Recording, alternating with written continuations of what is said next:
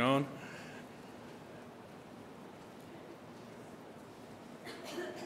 Sounds like we got a little liquid sunshine coming down outside. It's all right. We are safe and dry in here. I'm grateful to have the opportunity to address this good audience this morning. Thank you, Robert, for those good songs. I agree that Hear Me When I Call is a beautiful song and a beautiful sentiment. The new clicker this morning. Matthew 27, verses 11 to 16. I have entitled the lesson this morning, The Curious Case of Barabbas. This is an interesting situation and an interesting character, the actual man Barabbas, and what we know of him is given to us in the four Gospels. Each of the four Gospels, he's not omitted from any of them when we read about this story of Jesus of Nazareth as he stands before Pontius Pilate in one of the many mock trial incidents that take place as he is being delivered up to be crucified.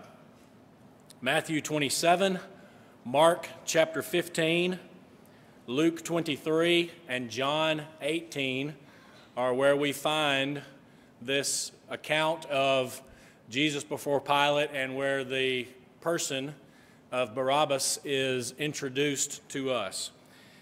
We will see, as we look at this, that he is a passive character in all of this, to the best of our knowledge and what the Scripture gives us. We don't ever hear him speak, but we do learn a lot about him, and I believe he is placed there for a reason. And I think there are many lessons that we can learn from his inclusion in the story of Jesus before Pilate and the overall story of the gospel of Jesus Christ. Matthew 27, Mark 15, Luke 23, and John 18. We will refer mostly to Matthew 27. That was read for us in the Bible study hour in our devotional this morning, so we will not go through and read that whole section again. But if we could sort of summarize, looking through Matthew chapter 27, we see that toward the end of this process of Jesus being falsely tried, when morning came, chief priests and elders brought him to Pontius Pilate. And verse 11 says he stood before the governor. This is where Pilate asks Jesus, saying, "Are you the king of the Jews?" For this was the accusation that the chief priests and elders, the Jews, had brought against Jesus, that he said he was the king of the Jews. Jesus' response is, "It is as you say." Pilate asks him, "Do you not hear the many things they testify against you?" Now, these Jews were testifying against Jesus. They were saying things about him that were not true. They were accusing him of things that he did not do. And Pilate wants Jesus to stand up and answer these charges. Well, there's no need for him to do that, for they were false charges, and he remains silent through the process. So, verse 15 says, "Now at the feast the governor was accustomed to releasing to the multitude one prisoner whom they wished." Now this would be the feast of the Passover. This was the time when Jesus was in Jerusalem. He had come back to Jerusalem for the Passover, prophesied that he would be delivered up, and this was the time that was done. If we were to take time to go back and think of the Passover and its implications, the Paschal lamb and its saving so many of the children of Israel and how that equates to Jesus Christ, the Lamb of God, there would certainly be rich lessons there. But for time's sake this morning, we'll stick to this discussion of the character of Barabbas. So it was the custom to release to the Jews one of the prisoners that they had as a show of good faith. Well, Barabbas and Jesus are basically offered up together. Pilate, looking for a way out of this situation, wants to offer the Jews a choice. He thought that they would choose to have Jesus released and that Barabbas would be sentenced to what he deserved. Verse 15 calls him a notorious prisoner.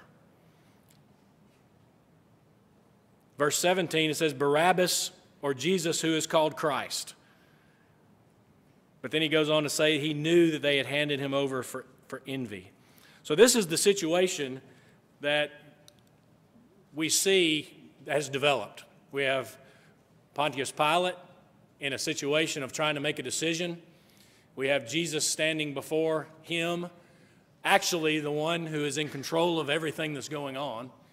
We have the Jews who are calling for his crucifixion, and we have Barabbas, this passive character. So let's look more closely at the principal entities who are involved here. First of all, Jesus. Jesus, the Christ, the Son of the living God, the perfect Son of the living God, who 50 days later would be described by Peter in Acts 2, verses 22 to 23, this way. He says, "Men of Israel, hear these words.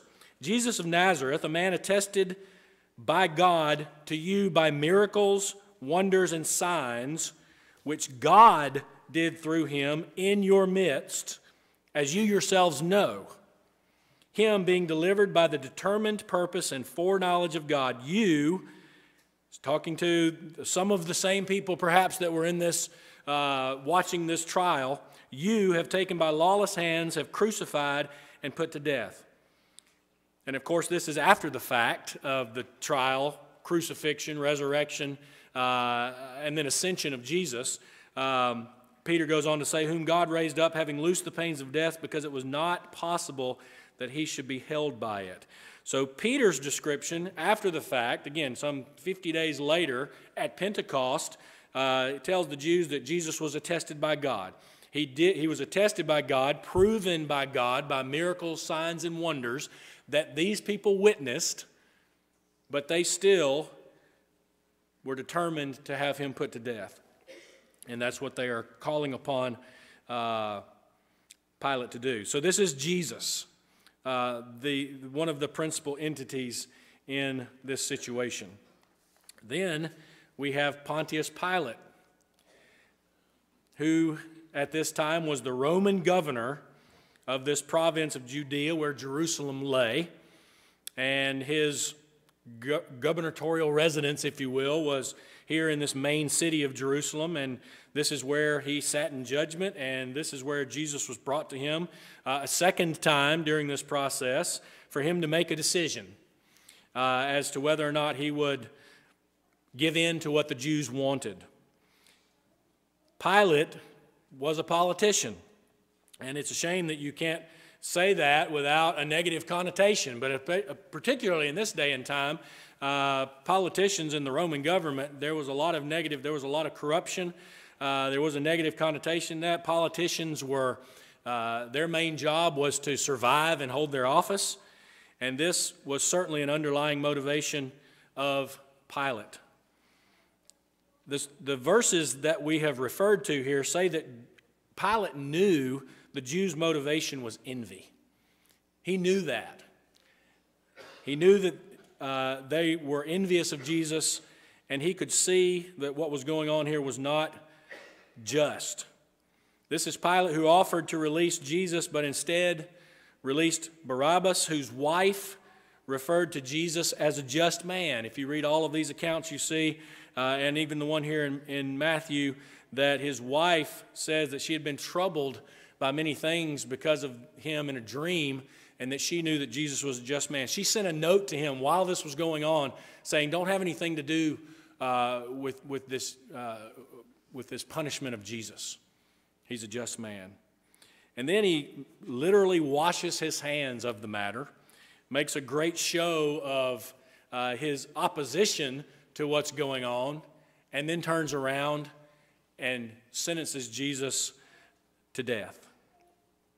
And he did this, Mark's account says, to please the crowd. So this is Pontius Pilate. And I'll go through these quickly. If you go through all the Gospels and you look, there are actually 7 attempts by Pilate to not sentence Jesus to death. First, he sends him back to Herod Antipas. He proclaims a verdict of innocence on Jesus. He offers a lighter punishment. He proposes the main instance of our story today. He proposes to release Jesus and have Barabbas sentenced to what he deserves. He insisted on his innocence a second time and asked the question, what evil has he done?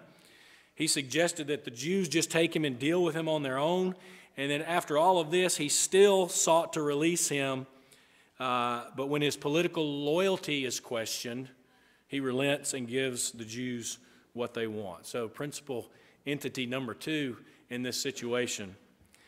Thirdly, we have the Jews, the chief priests, the elders, and let's not forget the all-important multitude.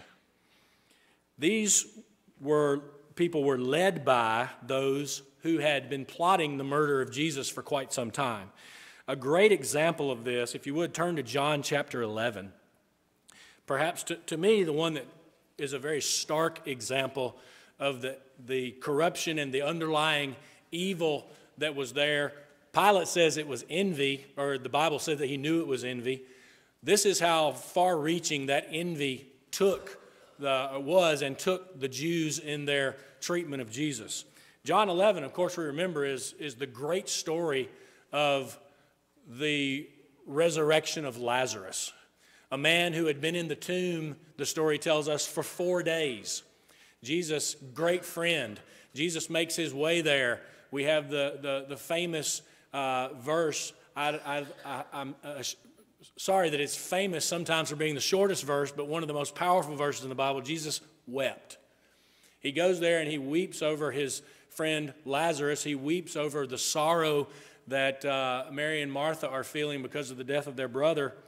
But then he says with 3 words, Lazarus come forth. He activates with 3 words, Lazarus come forth, the death of this man that's been in the tomb for 4 days. And there were people there watching that. In John chapter 11, verse 45, it says, many of the Jews had come to Mary and had seen the things that Jesus did, and they believed in him. But some of them went away to the Pharisees and told them things Jesus did. The chief priests and the Pharisees gathered a council and said, what shall we do? For this man works many signs. If we let him alone like this, everyone will believe in him, and the Romans will come and take both our place and our nation. So they had figured out, or they thought they'd figured out, that Jesus, if he's allowed to continue to do these things, and they're not questioning whether or not the things that he did were true, they just saw him raise a man from the dead. They figured out if they allow him to keep doing these things, people are going to begin to follow him instead of them. Their place and their nation is going to be taken away. They coveted those high positions and the ease and comfort that it brought them. Caiaphas, verse 49, being high priest that year, said to them, you know nothing at all. You don't know anything. He said, listen, you don't know the half of it. Verse 50, he says, nor do you consider that it is expedient for us that one should die for all the people, and not the whole nation should perish. Caiaphas didn't know the accuracy of his words. He didn't, of course, he was thinking politically. Of course, Jesus, we know, would die for all, but not so that the nation of Israel could survive, but so that the church of Jesus Christ could be established. Verse 51, now this he did not say on his own authority, but being a high priest that year, he prophesied that Jesus would die for the nation, and not for the nation only, but also he would gather together one of the children of God who were scattered abroad. This is the key verse, verse 53 in John chapter 11. After seeing the power of Jesus in resurrecting Lazarus, it says, then from that day on, they plotted to put him to death. Now, these same people that were behind this meeting and this plot are the ones that we find here in the case of Jesus before Pontius Pilate. The chief priests and the elders, again, let's not forget the multitude, but the multitude were being led by these chief priests and elders, these high-ranking Jewish officials. And then, finally, Barabbas, this passive character that we have mentioned. Interesting to note, and names are often very, very important in the Bible. The name Barabbas, when you break it down, the word bar means son or son of. The word Abba means father. And when you put those together, of course, you have the son of the Father. We also see that Barabbas, as we've mentioned before, was a notorious criminal. Matthew chapter 27, go back to that, verse 16. At that time, they had a notorious prisoner called Barabbas. He was known as a rebel. Mark's account in chapter 15, verse 7, describes him as a rebel and a murderer. Mark 15:7 says, "And there was one named Barabbas who was chained with his fellow rebels. They had committed murder in the rebellion." We don't know a lot about this rebellion. We can only assume that in that day and time, in that political climate in Judea, which was under Roman rule, that the rebellion would have been against the Romans. So here you have a man who's committed murder in a rebellion, sitting in a Roman prison, and being offered, Jesus being offered to die, yet they want to choose him to be released. He's also called a robber very simply in John's account. John 18:40 says Barabbas was a robber. And then finally, he was a convicted person. He was convicted of all of these things. There's no indication in the information that we have from Scripture that there was any question as to whether or not Barabbas had committed all of these heinous things of which he is accused. In fact, the fact that the Bible says he was a robber, says he committed murder, says he was a rebel, tells us that those things were true. He had done them, and he was deserving of the punishment of death by their laws.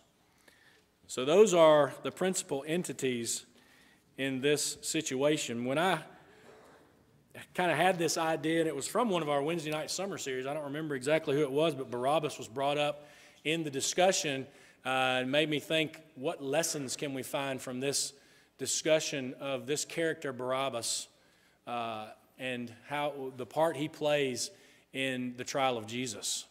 I think of all of these people and persons and entities in this, how does that reflect upon me as a Christian? And I have to ask the question, who am I? And of course, if I look at Jesus, I don't represent Jesus. Jesus doesn't represent me, not even close. Jesus, the perfect Son of God, in my humble state as a sinful human being, I am not represented by Jesus here. He had done nothing wrong. Jesus, who committed no sin, nor was deceit found in his mouth, 1 Peter 2, verse 22. Thankfully, he's there on my behalf, but I cannot compare myself to him. What about Pilate? My answer here is perhaps sometimes and in some ways I can see some of myself and my pre-perfected self in the person of Pilate. Thankfully, the fact that after the fact Jesus, we know, was there on our behalf, that we can be perfected through him, we can be different. We can be a new person, a new creature.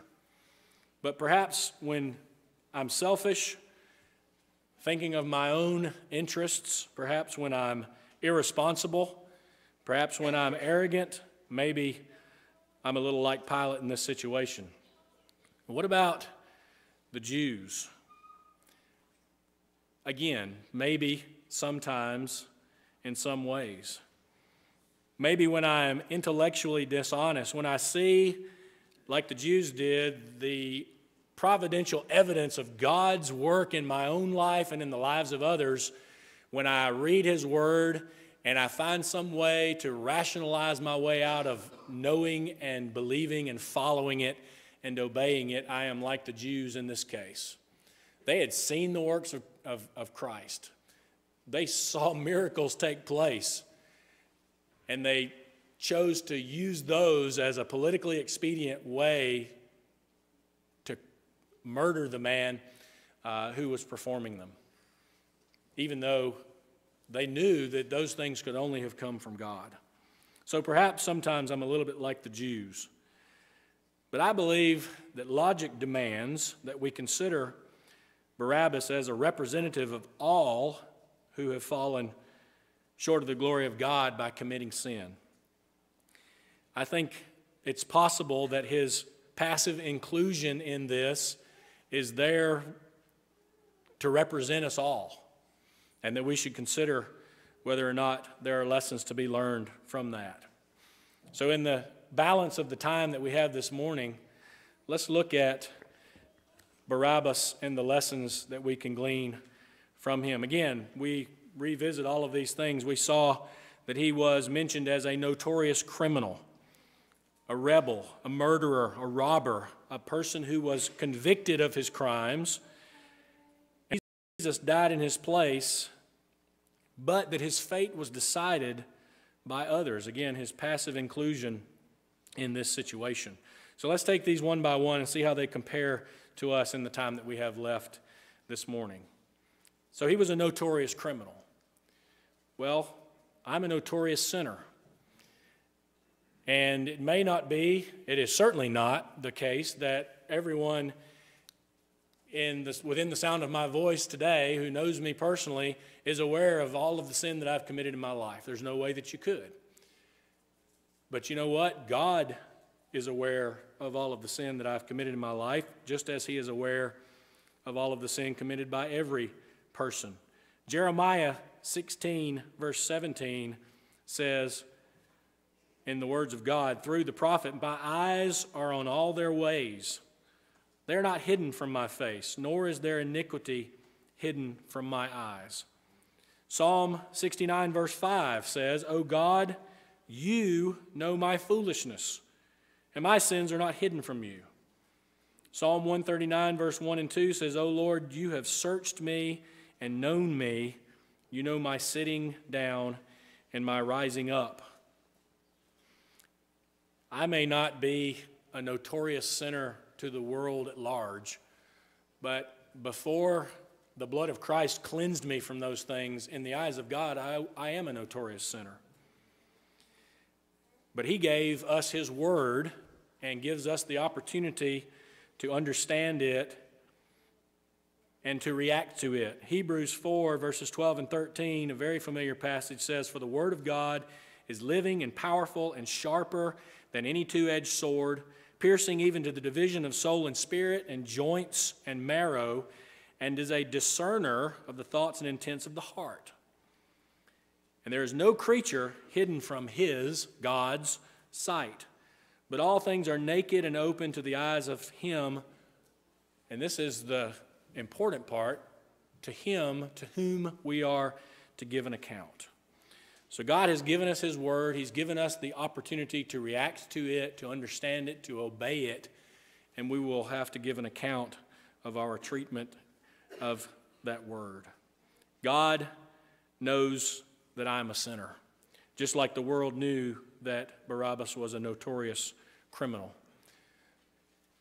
Secondly, Barabbas was a rebel. For this, I'd like for us to turn back to the book of 1 Samuel and look at the act of rebellion and how God looks at it when he sees it in us.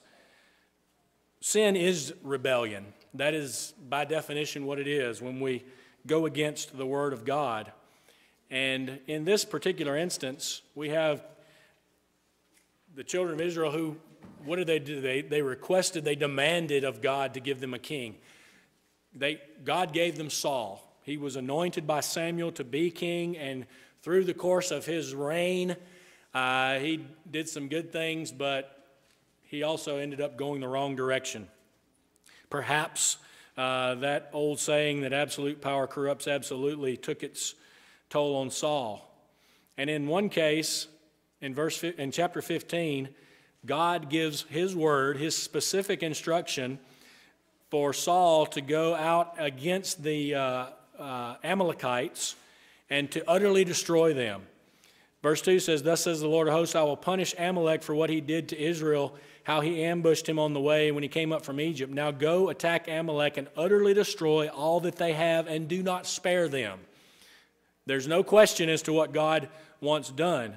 But if you drop down to verse 9, it says, Saul and the people spared Agag, that was their king, and the best of the sheep, the oxen, the fatlings, and the lambs, and all that was good, and were unwilling to utterly destroy them. God said, utterly destroy them. Saul, his representative to his own people, said that he was unwilling to do that. That is rebellion. God's reaction to that in verse 11 says, I greatly regret that I have set up Saul as a king, for he has turned back from following me. Skip down to verse 22.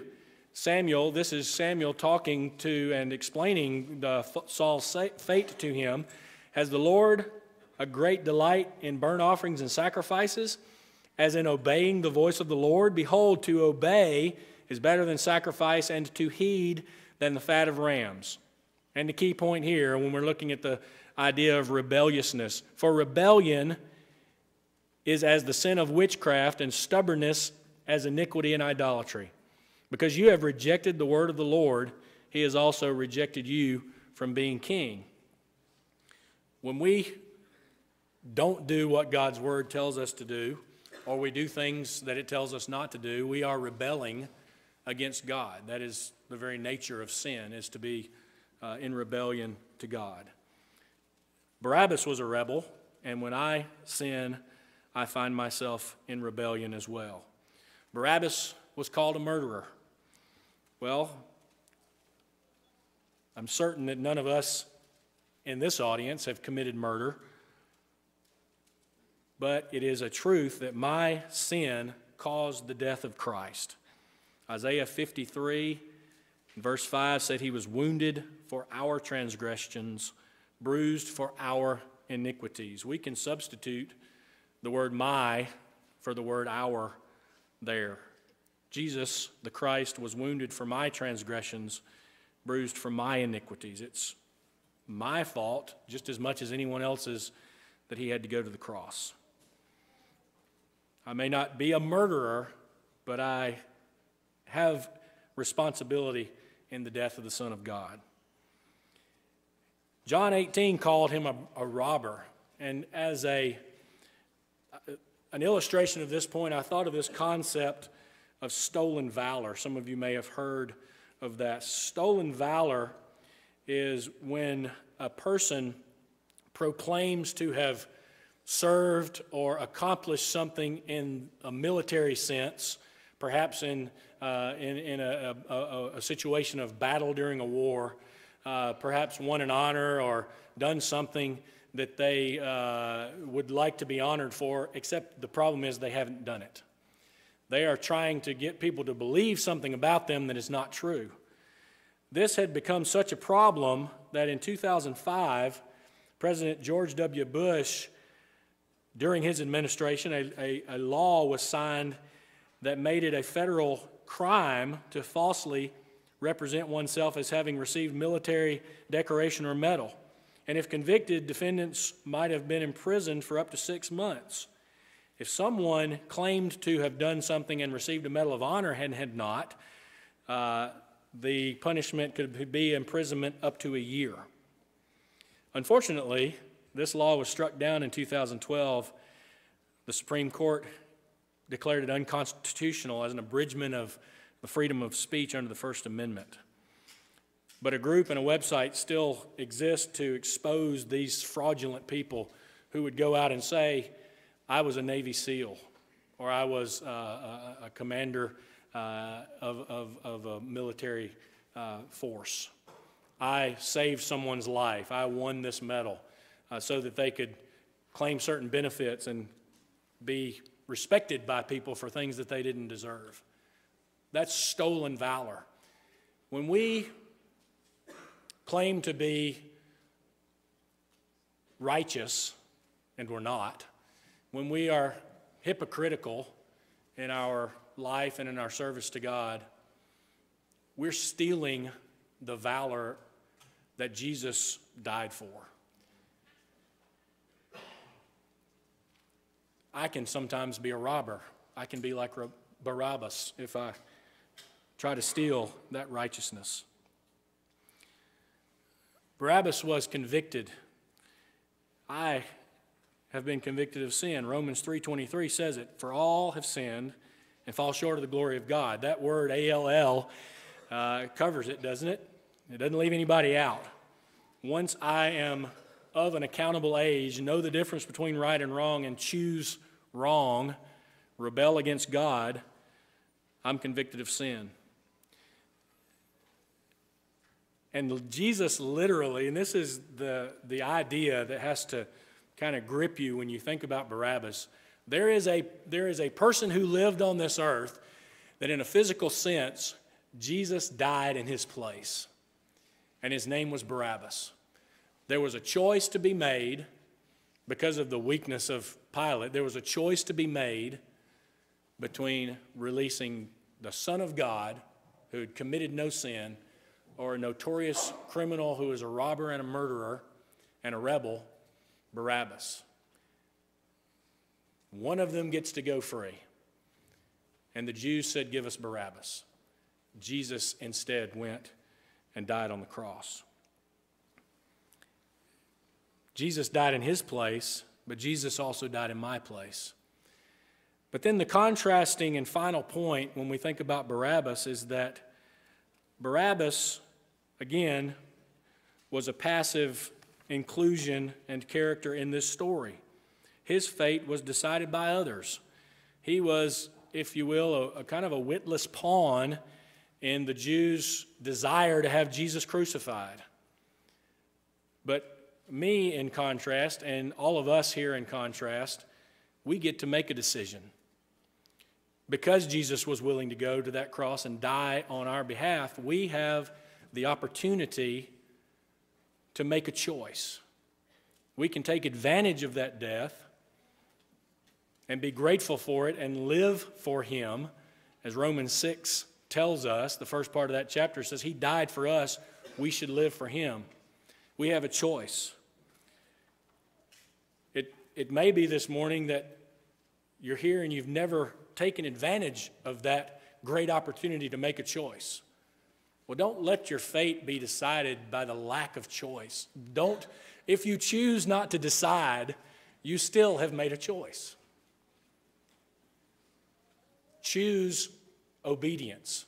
Choose to know that this was the Son of God. To believe all that the Bible says about him. To know that sin is what sent him to the cross.